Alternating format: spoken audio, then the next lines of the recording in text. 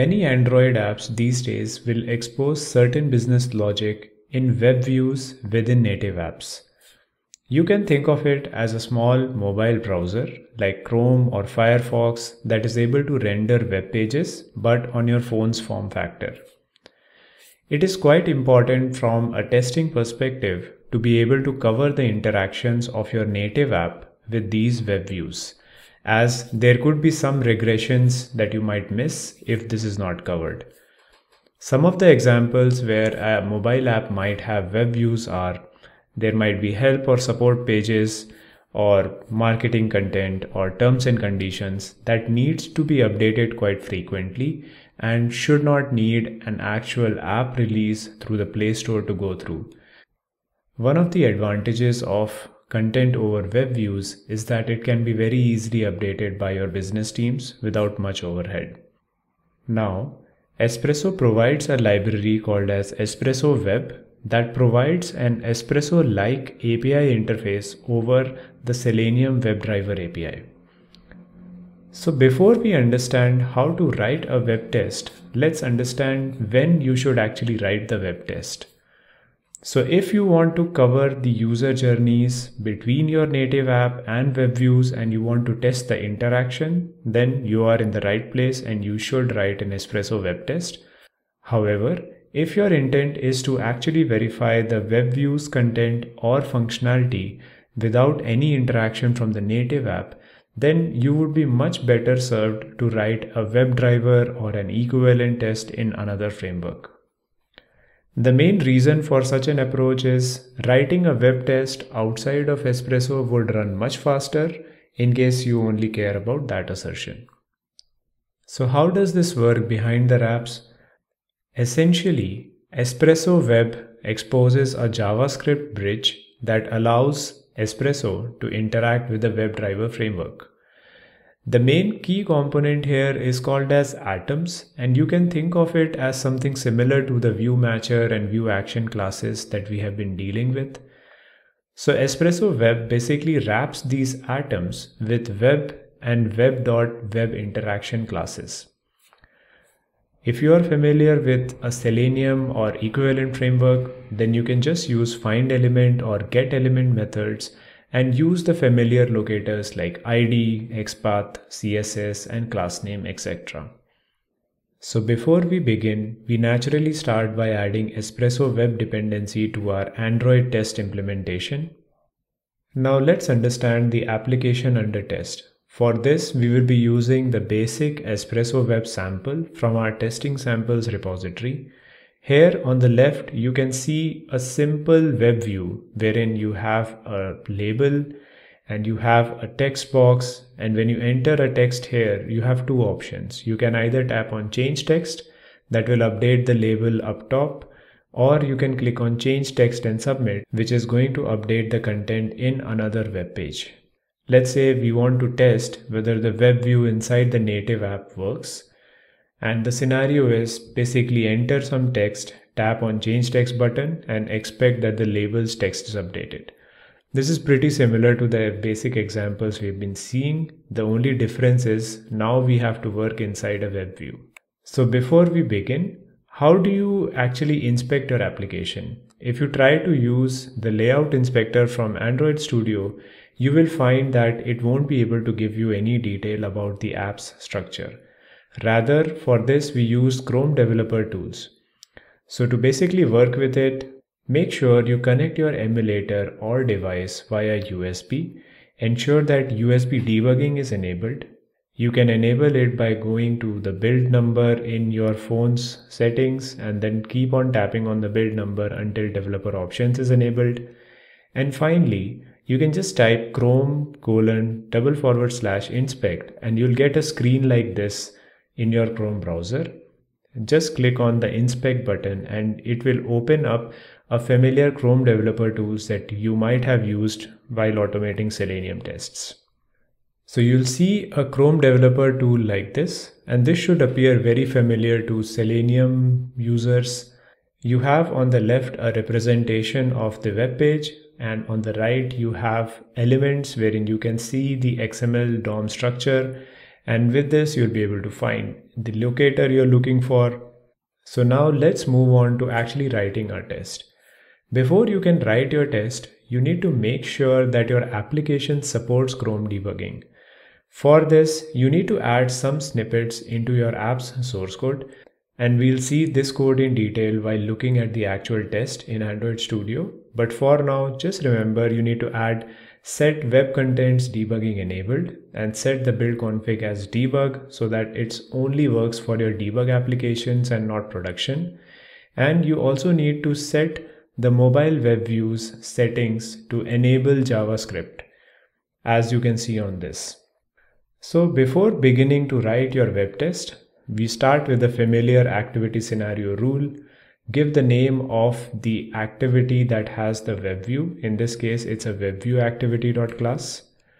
Next, before you can actually start writing your web test, you need to enable JavaScript on this web view. So for this case, we use onWebView method and we use force JavaScript enabled. If your application has a single web view, then you don't need to even give the ID. But if there were multiple web views, you would need to find it using the with ID matcher. Great. So now that your before method is set up to enable JavaScript execution, this is how you start your web test. You first find the view on which you want to perform some action. So here we use onWebView instead of onView. And the with ID looks almost identical to an espresso test. Now the onWebView method is going to return an object of web interaction which will expose web API actions and help us drive our web view. It should come as no surprise that espresso-web supports all the locators that you are used to as a Selenium user, and so you can use any of these locators while trying to find your elements. Next, we want to find our element, so we use withElement method, and then within it we pass findElement, which accepts two parameters. The first is an actual locator type. In this case, we'll use ID, and then the second is the actual value of that locator.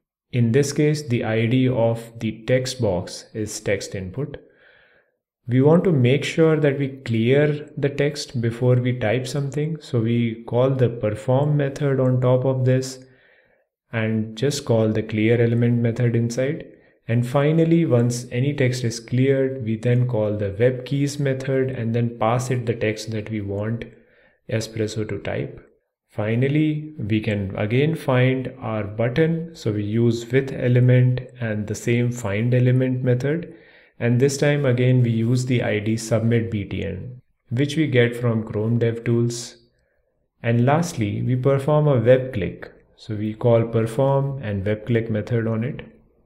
So after we tap on this button, we expect the label to be updated, right? So we find the label using the same withElement and findElement methods. And lastly, once we have a handle to this label, we call the check method, and within it we pass a web matches that accepts two parameters. The first one actually gets the text from the label using getText method, and the second we check that the value that we get actually contains the string that we typed using contains string. Again, you would be very easily able to go and see how these method definition looks like and use the specific methods for your use case. Now let's fire up Android Studio and actually see this in action. So we go to our testing samples and under Espresso Web Basic Sample, open our project. Okay, now that the build is done, let's just show you the application under test. So here you can see the application under test. I can type some text, click on change text, and again click on this. That basically opens the text in a new web page. Let's take a look at the app source code. So if we go to WebView activity, let me collapse the emulator for a moment. You can see that I have added the set web contents debugging enabled.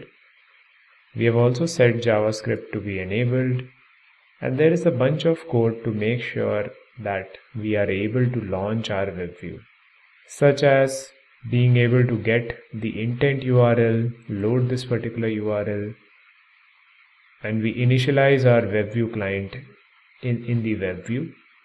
Since set web contents debugging requires KitKat version plus, thus we add the requires API annotation and say it needs to be a version greater than or equal to KitKat. Now let's take a look at our test. So here we start with our web view test. We initialize the activity scenario rule with web view activity that we just saw. We create a add before method so that for every web view we force the JavaScript to be enabled. And these are the same steps that I described. So here you can see we have the on web view with ID, and then we use the with element and find element methods to find our respective elements. We can also go to locator class and then see that it supports all the Selenium locators. We use clear element, web keys to type something, finally finding the button, click on it, and then check that the response label has the expected text using web matches and contain string. So this is our first test. If you remember, there was another test wherein we click on the change button and submit and it opened it in a new web page.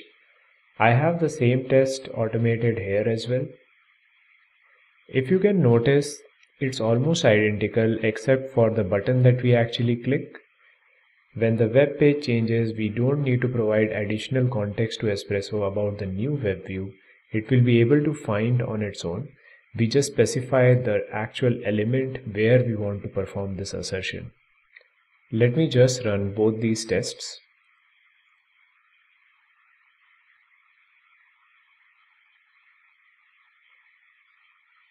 And that's it.